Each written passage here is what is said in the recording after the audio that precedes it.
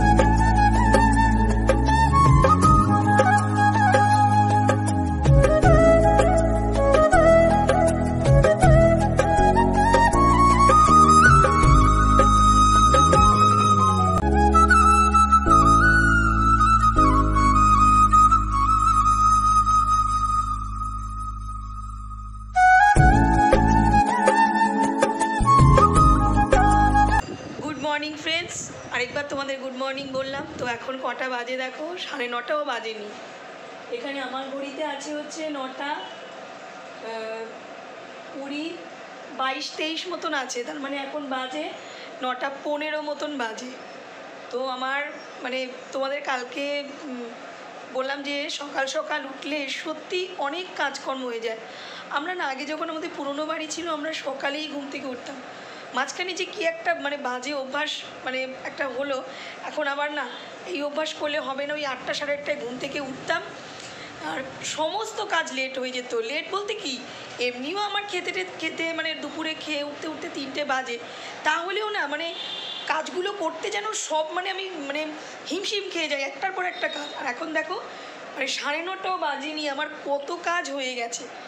তো ঘুম থেকে উঠেই প্রথমে আগে কি করেছে বলতে, এই জায়গাটা একটু আজকে পরিষ্কার করলাম। এই যে নিচটা দেখা যাচ্ছে, এই সিঙ্কের তলাটা একদম মানে ভালো করে স্কচ ব্রাইট দিয়ে সার্ফ দিয়ে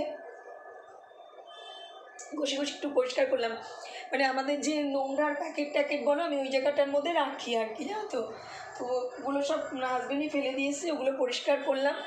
করার পরে এরপরে বাসি কাপড় চোপড় ছেড়ে মানে ঘুম থেকে উঠেই ফার্স্টেই আগে ওটা করেছি। এরপরে বাসি কাপড় ছেড়ে বিছানা সমস্ত তোলা হয়ে গেছে। ওই তো দেখো বিছানা একদম পরিষ্কার। তো ছেলে ঘুমোচ্ছে, ছেলে এখনও ওঠেনি। বেসিনটা ধোয়া হয়ে গেছে, বেসিনও পরিষ্কার হয়ে গেছে। হাজবেন্ড দেখো উঠে এতগুলো কাঁচা ধোয়া করে দোকানও খুলে ফেলেছে। তো সকালে আমি উঠলে হাজবেন্ডও উঠে যায়, আমি শুয়ে থাকলে ও শুয়ে থাকে, এইরকমই হয় ব্যাপারটা আর কি। তো যাই হোক, হয়ে গেছে। আর এরপরেও দেখো না কত কিছু আমি কাটাকাটিও করে ফেলেছি দুপুরে রান্নার জন্য। লাউ করবো, লাউ কুচিয়ে নিয়েছি, এখানে মাছের ঝোল করবো তার জন্য আলু কেটে নিয়েছি, লাউয়ের চোখলা কুচিয়ে নিয়েছি, এরপরে চা করে চাও খাওয়া হয়ে গেল। তো এখন শুধু করবো হচ্ছে রুটি করবো। এই যে আটা ফাটা সব আটা তো মাখাই ছিল, আগের দিন মেখেছিলাম, দুদিন আগে এই যে আটা বের করে নিয়েছি, এই যে আটা রুটি করবো আর কি। তো সেটাই ভাবলাম তোমার সাথে একটু শেয়ার করি। ঘুম থেকে যদি সকাল সকাল ওঠা যায় না, কাজ করার একটা এমন সুন্দর এনার্জি পায়, পরিবেশটা থাকে চুপচাপ, আর এত ভালো লাগে, চুপচাপ থাকে সব, খুব ভালো লাগে, কাজ করতেও যেন ভালো লাগে। তো যাই হোক, চলো রুটিটা করে নিই, করে হাজব্যান্ডকে খাবারটা দিয়ে দিই। আজকে না লাউ ঘন্ট মাছের মাথা দিয়ে করবো, তো এখন না, আগে রুটিটা করে ওকে দুধ দিয়ে দেবো, লাউটা করতে সময় লাগবে, দুধ দিয়ে রুটি দেবো ওকে। আমিও আজকে দুধ দিয়ে রুটি খেয়ে নেবো, ছেলেকেও দিয়ে দেবো, খেয়ে দিয়ে এগুলো আগে জামা কাপড়গুলো মেলে দিয়ে আসবো। আর সকালে যখন ঘুম থেকে উঠেছি না, আকাশটা দেখে ভাবছি কী রে বাবা, আজকে কি বৃষ্টি হবে নাকি, পুরো মেঘলা। তো এখন দেখো বেশ সুন্দর খটখট রোদ উঠেছে।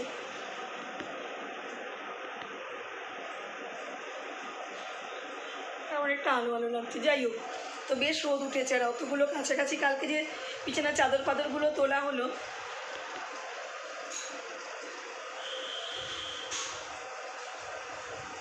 ওই কালকে তো আর কাছাকাছি হয়নি, আজকেই করে দিয়েছে, ওগুলো মেলতে যাব। তো রুটিটা করে নিই, পরে আবার তোমাদের সাথে কথা বলছি। এদিকে দেখো মাছও বের করে নিয়েছি, ঘুম থেকে উঠেই আগে মাছ বার করে দিয়েছি।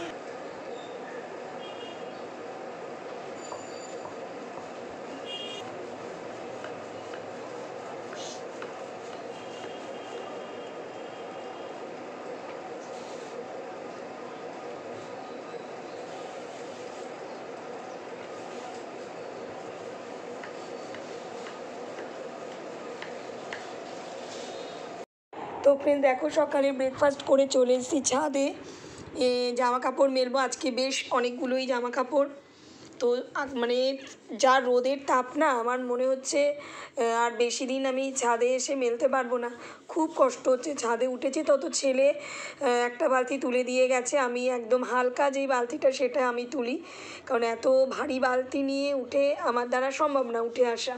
আমার কোমরের জন্য তো এমনিই ভারী জিনিস মানে তোলা ঠিক নয়, তাও এক এক সময় তুলি, কী করবো, সবসময় কাকে ডাকবো বলো। আর এখন ওই জন্য আমি ভারী চাদর টাদর এগুলো কাচি না, হাজব্যান্ড কেচে দেয়। তো জামা কাপড়গুলো মেলে টেলে এরপরে যাব, গিয়ে রান্নাবান্না করবো। আর দেখো আজকে যখন ছাদে উঠছি জামা কাপড়ের বালতি নিয়ে, তো হাজব্যান্ডের একটা প্যান্ট পড়ে গেল নিচে, সেটাকে আবার পরিষ্কার করতে হবে, মানে ছাদেই পড়েছে আর কি। আর ছাদে না খুব মানে বালি কিচকিচ আমাদের ছাদের মেঝেটা আর কি, তো এত বড় ছাদ তো পরিষ্কার করা সম্ভব হয় না। আর ওটাকে আবার ধুতে হবে, যে ঝেড়ে মেলবো সেটা করলে চলবে না, পুরো একদম বালি বালি হয়ে গেছে। তো জামা কাপড়গুলো মেলে নিচ্ছি। আর এদিকে দেখো তোমাদেরকে বললাম না যে আর দুই একটা সোয়েটার আছে যেগুলো কাচলে এরপরে সমস্ত কিছু মানে মোটামুটি শীতের জামা কাপড় কাচা কমপ্লিট। এই যে দেখো ছেলের একটা সোয়েটার, হাজব্যান্ডের একটা সোয়েটার আর হাজব্যান্ডের একটা মাফলার, এই তিনটে জিনিসই কাচা বাকি ছিল। এরপরে কাচা হয়ে গেলে তারপরে ওই আমাদের আর কি বেডরুমের যে কাঠের তলায় একটা ট্রলি আছে যার মধ্যে জামা কাপড় রাখি, সেটার মধ্যে তুলে রেখে দেবো। আর এদিকে দেখো মেলা হয়ে গেল, এদিকে আবার ছেলের কলেজে যায় যে ব্যাগগুলো, সেগুলো না একটু নোংরা হয়েছিল, ওগুলো ধুয়ে দিলাম। তো চলো মেলাঘাটা করি, পরে আবার তোমাদের সাথে কথা বলছি।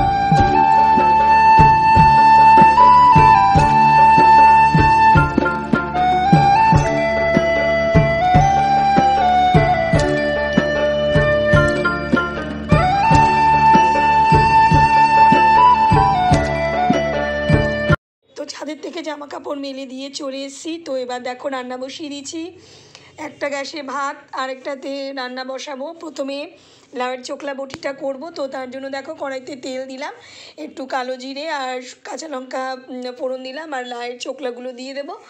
এবার একটু ভাজা ভাজা করব নুন আর হলুদ দিয়ে, একটু গ্যাসের আঁচ কমিয়ে ঢাকা চাপা দিয়ে ভাজা ভাজা করব।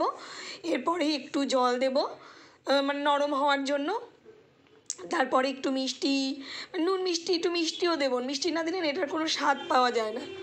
তো দেখো বারবার করে একটু ঢাকা দিচ্ছি, চাপা দিচ্ছি, একটু দেখছি, এরপরে একটু জল দিলাম। এরপরে আবার ঢেকে দিচ্ছি। এরপরে জলটা শুকিয়ে গেলে ভাজা ভাজা করবো, একটু মিষ্টি দেবো, আর একটু নামানোর আগে দিয়ে দেবো একটু ধনে পাতা। তোমরা এইভাবে লাউয়ের চোখলা বটি খেয়ে দেখো, খেতে কিন্তু খুব ভালো লাগে।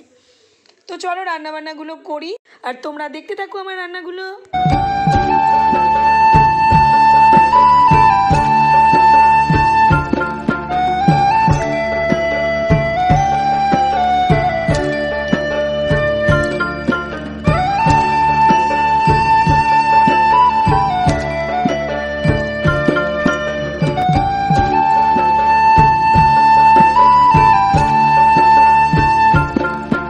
দেখো রান্না বসিয়েছি, এর মধ্যে এলো আবার সিলিন্ডার বুক করেছিলাম, দাদা দিয়ে গেল, সিলিন্ডারের দাদা। তো সিলিন্ডারটাকে আবার বের করে দিলাম, আবার গুছিয়ে গাছিয়ে রাখলাম। তো দেখবে যতই একটু জিনিস এদিক ওদিক সরালেই দেখবে একটু নোংরা বেরোয়। তো আবার ভাবলাম জায়গাটা একটু পরিষ্কার করে নিই।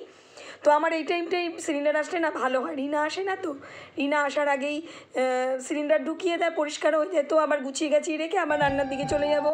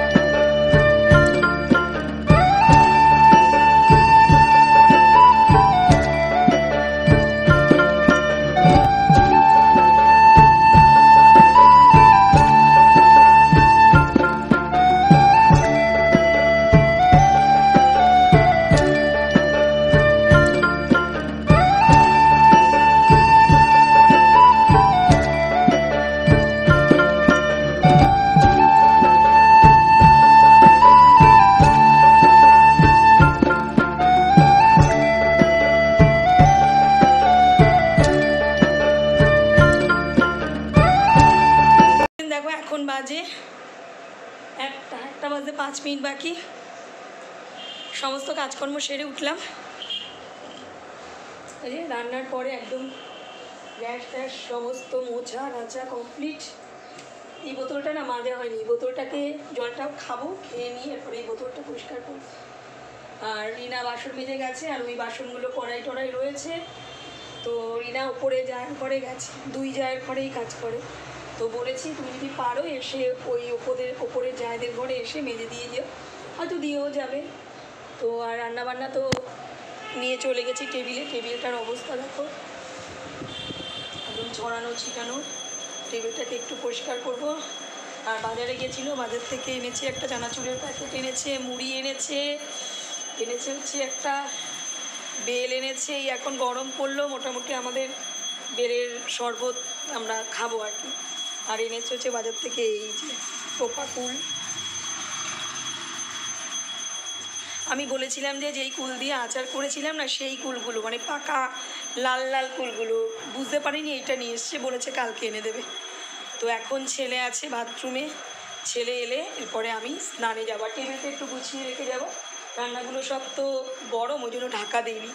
এতক্ষণে ঠান্ডা হয়ে গেছে। এরপরে রান্নার পরে যেটুকু মানে সবজির খোসা টোসা ছিল সব ডাস্টবিনে ফেলে দিয়ে এসেছি, সব পরিষ্কার নিচে ওখানেও কিচ্ছু নেই, সব পরিষ্কার করে ফেলে দিয়েছি।